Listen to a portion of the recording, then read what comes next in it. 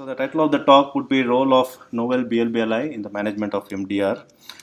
So I think I'll just take you through this video. I think it is important for all of you present here to understand the whole science of how mechanism works, because this is something which is extremely important. May be acquired by several routes. One of the most important mechanisms is through a process known as transformation. Is that audible? During transformation, chromosomal genes are transferred from one bacterium to another. When a bacterium containing a resistance gene dies, naked DNA is released into the surrounding environment. If a bacterium of sufficient similarity to the dead one is in the vicinity, it will be able to uptake the naked DNA containing the resistance gene. Once inside the bacterium, the resistance gene may be transferred from the naked DNA to the chromosome of the host bacteria by a process known as homologous transformation. Over time, the bacterium may acquire enough of these resistance genes to result in a remodeling of the segment of the host DNA. If this remodeled DNA segment codes for cross-linking enzymes, i.e. penicillin-binding proteins, the result is the production of altered penicillin-binding proteins. These altered penicillin-binding proteins can still cross-link the peptidoglycan layers of the cell wall, but have a reduced affinity for beta-lactam antibiotics, thus rendering the bacterium resistant to the effects of penicillin and other agents. This transfer process has resulted in penicillin-resistant S. pneumoniae through the acquisition of genes from other naturally occurring penicillin-resistant Streptococcus species.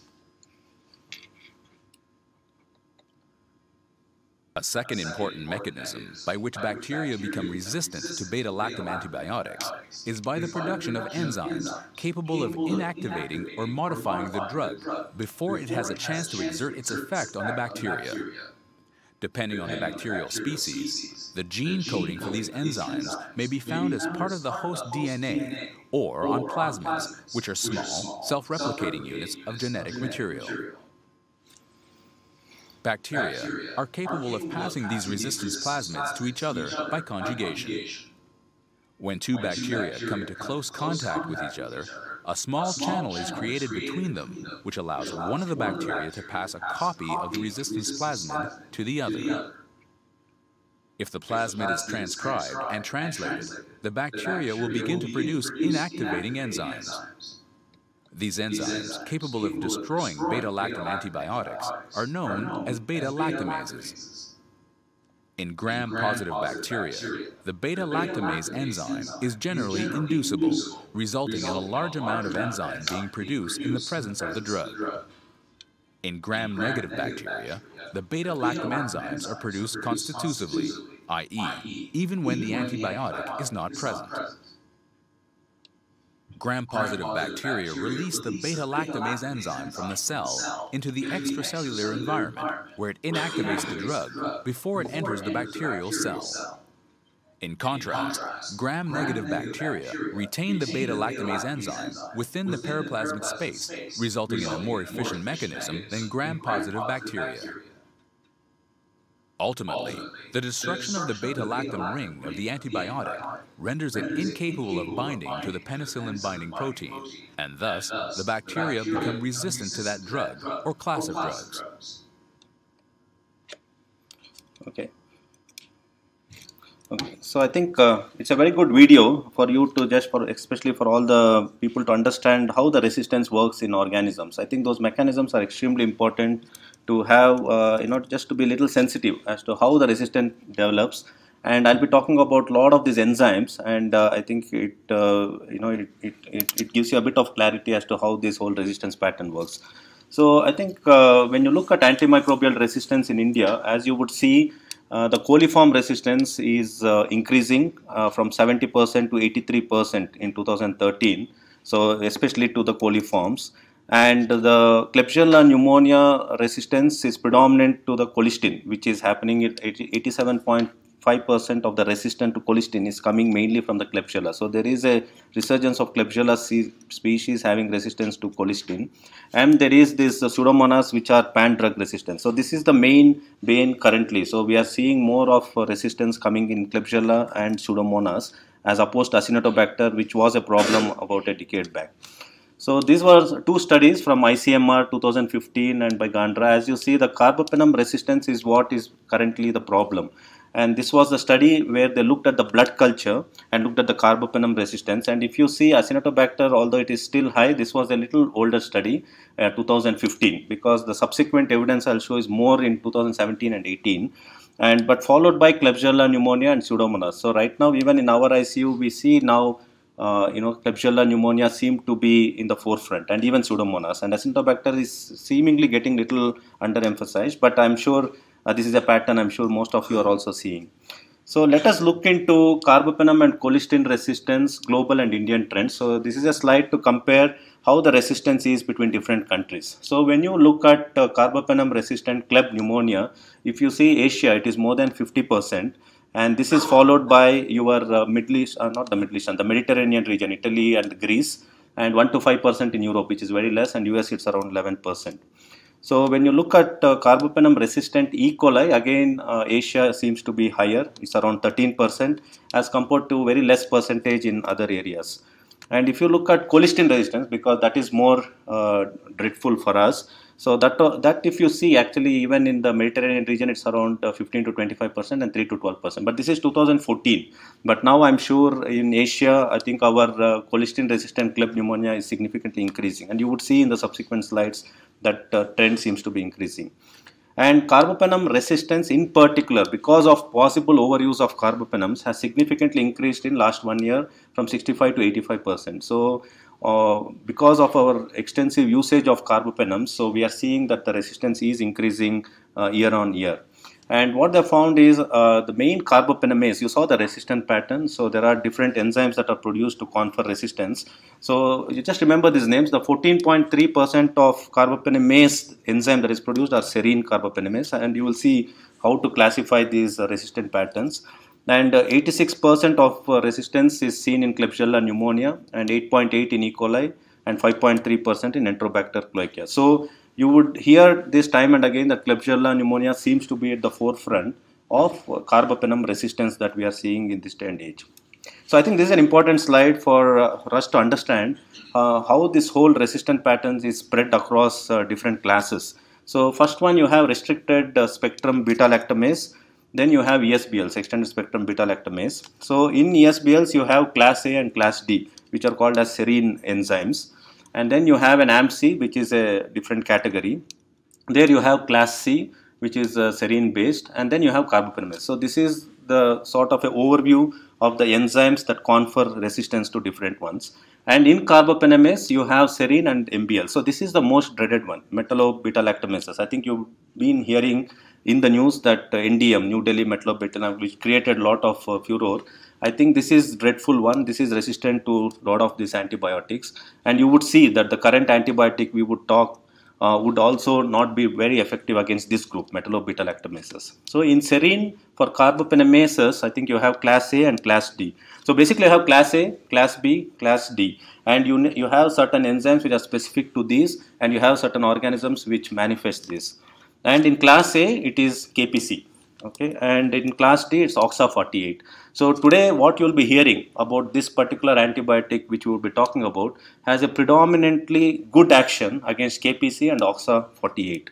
But what it doesn't have effect is on class B. So today, when you go home, I think you'll go home with 3 classes against which this antibiotic is very good: class A, class D, and class C. Class B, which is metallo-beta-lactamases, they are NDM, which we have heard.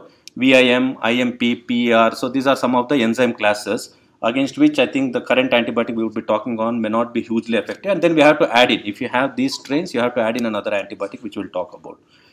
So when you look at what sort of organisms produce this class, I think you will see all the organisms we deal today in our ICU produce all these enzymes. So if you look at the classification, so E. coli, which causes typically UTI, intra-abdominal infections or bacteremia, they produce all classes, class A, class B, class C, class D.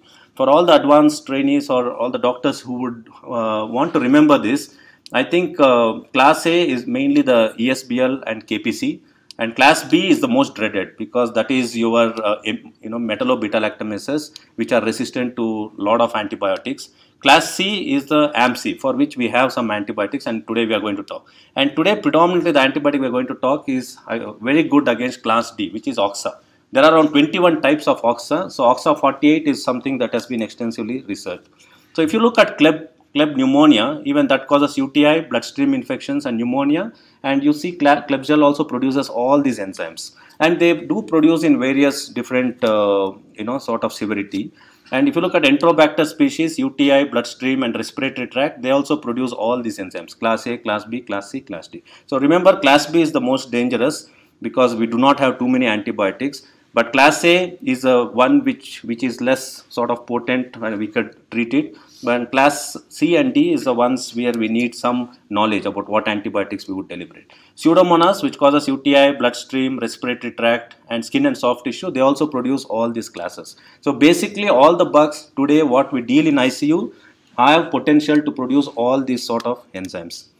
And so what are the beta-lactams against which resistance? Well, pretty much all the typical beta-lactams we would use, they are resistant. I think most of these are resistant to them. So penicillins or carbapenems or cephalosporins, most cephalosporins, they're all resistant to these enzymes produced by these nasty bugs. So this was one of the study which came from AFMC, and here in their study they found ESBL constituted the most significant bacteria to confer resistance, 40. And this study also was a little older one. I think this came in 2015. So here you see the AMC ones was 14.8 and coexistence happened in 9.9. So this was the time when I think there was a resurgence of the whole resistance pattern that was happening. So even initially around 10 years back you would agree that ESBLs were the more common. But nowadays we are seeing all these AMC, KPC and NDMs coming in. So this is a good study which came from US group. So they have investigated about the AXA. So this was an informed study which came in 2018. So what they found is any organism not necessarily produces one enzyme. So they always coexist with multiple enzymes. And here in this study they specifically looked at OXA48. And if you see the spread of OXA48 predominantly 71.3% of the time it coexisted with ESBL and OSBL. OSBL is original spectrum beta-lactamase. So which means to say one organism, you saw the resistance in that video, they can produce multiple enzymes to counter the resistance or to confer the resistance rather. And if you see predominantly only small percentage produce only one enzyme, 2% produces OXA48. Otherwise they all happened in various combinations. OXA48 with metallobeta-lactamase, OXA48 with AMC, ESBL, OSBL. But significantly OXA48 prevailed with ESBL and OSBL in 71%, which means to say most organisms have ability to produce multiple combination of these enzymes. So we'll look, obviously we are interested in carbapenemase resistance in India, and the focus is on OXA because this is the commoner strain found in India. So we need to understand what is this OXA. OXA again is an enzyme. I think the first it was identified from Turkey in 2001 in 39 patients. In 2006 to 7 it increased. First they identified in 2001, then they did a cohort of patients around 39 identified in 2006 and 7, and in 2010 it spread to neighboring countries. It went to Belgium, Lebanon and Egypt. So then it started spreading. In India they first isolated OXA 181 in 2006-2007. That's when it came to India around that time. And if I already said this because there are multiple OXA enzymes. So what we are interested, what is predominantly studied in India is OXA 48. Because you see these are various fancy numbers given. There are 21 different enzymes of OXA that has been identified. And OXA 48 is what is been extensively studied, and it has been found more so in India. And predominantly 2 species have been identified with OXA 48, which is mainly your Klebsiella and E. coli. And this is shown to have direct bearing on increase in mortality. And what they found is if an organism manifests high levels of OXA 48, then there is a very high likelihood there is a coexistence of NDM, VIM is metallobeta-lactamase and ESBL, so which is dreadful.